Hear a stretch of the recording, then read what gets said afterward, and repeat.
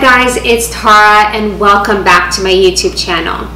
So if you are like everyone right now, you are doing whatever you can to boost your immune system. One of my favorite things to make during either winter season or cold and flu season is a really good hearty beet soup. Beets are extremely warming for their body. Anything that is really grown underground, like potatoes, onions, anything like that, is really warming and stimulating for the body. And as we know right now, we got to do whatever it takes to keep our bodies warm, because things that we put into our body or things that we do for our body that keeps it warm will kill the viruses, and that's what we want to do.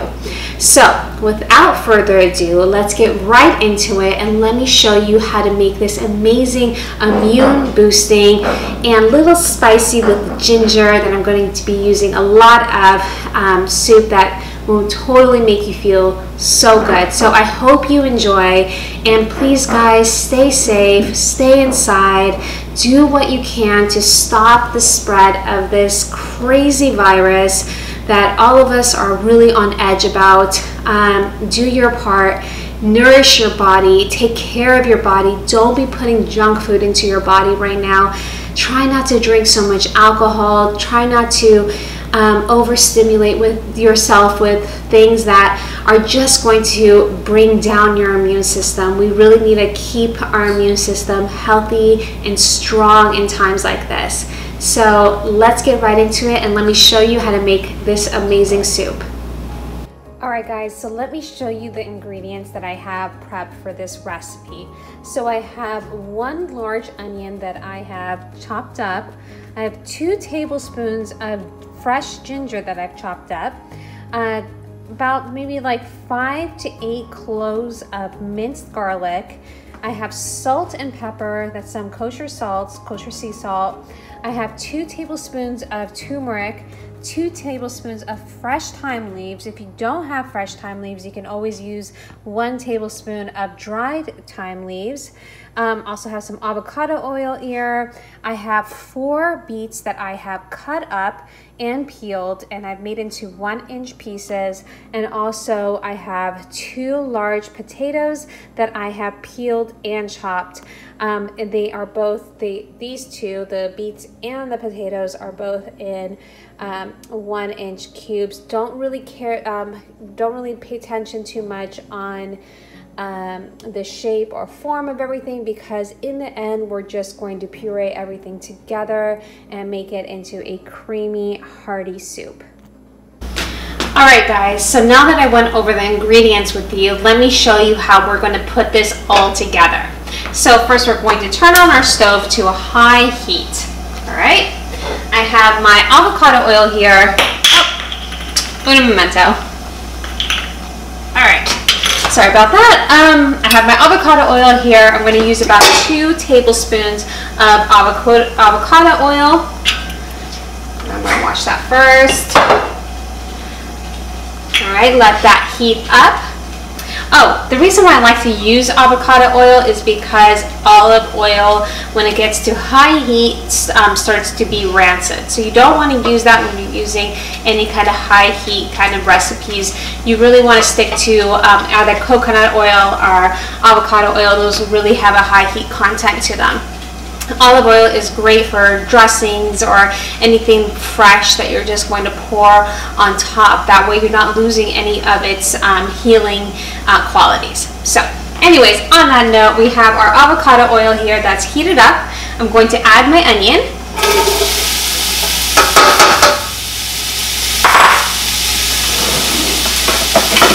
I'm going to give that all a good stir. And after a couple minutes of sauteing your onions, so you're going to add your ginger, like that, and your garlic.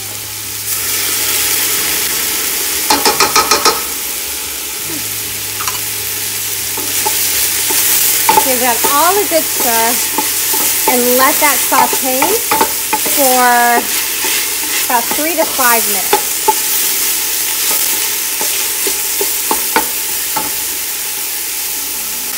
And now that we have our potatoes and beets all in there, we're going to add our salt and pepper, our turmeric, and our thyme. We're going to give that all a good stir.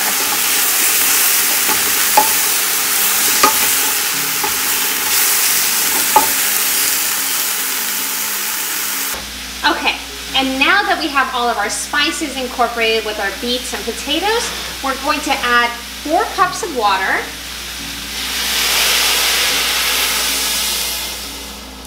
And also 4 cups of chicken broth, or if you don't have chicken broth, you can use vegetable broth, whatever you prefer. And if you don't have either, just use 4 cups of regular water.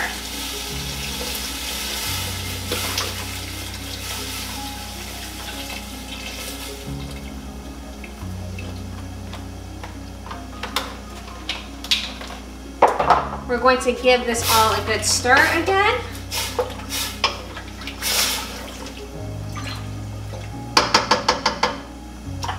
And then once it comes up to a boil, we're going to lower the heat and let it simmer for about 45 minutes. Okay guys, so as you can see, everything has come up to a nice boil. We're gonna give everything a nice stir like so. And then we're going to bring the heat down to a medium to medium low. Just give it a good stir again. Smells amazing. And cover that and let that cook for about 30 to 45 minutes, depending on your stove and everything. So I'm gonna let this cook for about 40 minutes. All right guys, so it's been about 45 minutes. I just turned off the stove. As you can see, everything is nice and cooked through. You wanna make sure that it's all easily pierceable like that. And now I'll show you what we're going to do with the next step. All right guys, so our beet soup is done. It's nice and steamy and hot. I'm going to now put it carefully into our blender and blend everything up. So really, really carefully, we're going to pour little by little.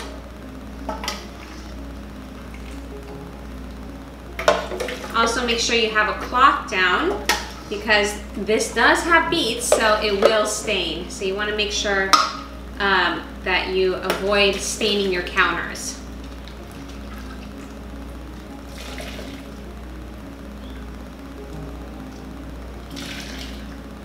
All right, so we have our first little batch here. What we're going to do is put the lid on like so. I have this little area up here open for it to vent, and then we're going to slowly start blending. Oh, there we go.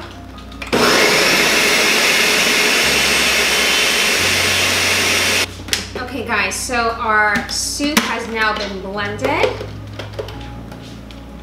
There for now. We're gonna give it a little taste test. It's perfect.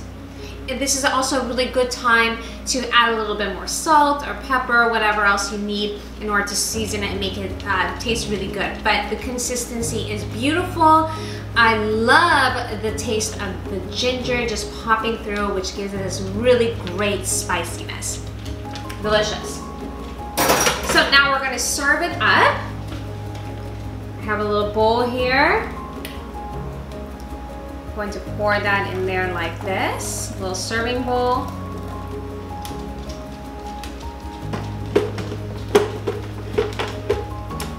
And then we're going to take some fresh thyme, sprinkle that on there.